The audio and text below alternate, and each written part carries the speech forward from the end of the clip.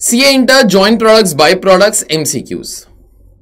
Under the net realizable value method of apportioning joint cost to the joint products, the selling and distribution cost is, okay, 4 options, added to the joint cost, B, deducted from further processing cost, C, deducted from the sales value, and D, ignored. Now, when they are talking of net realizable value method, I think so those guys are referring to adjusted net realizable value method.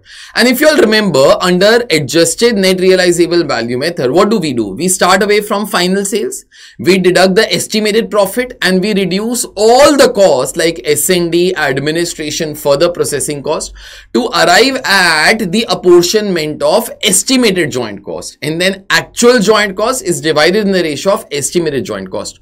So over here, the correct answer, I guess, should be C, because S&D will be reduced from the sales value. So answer should be C. That's the correct answer.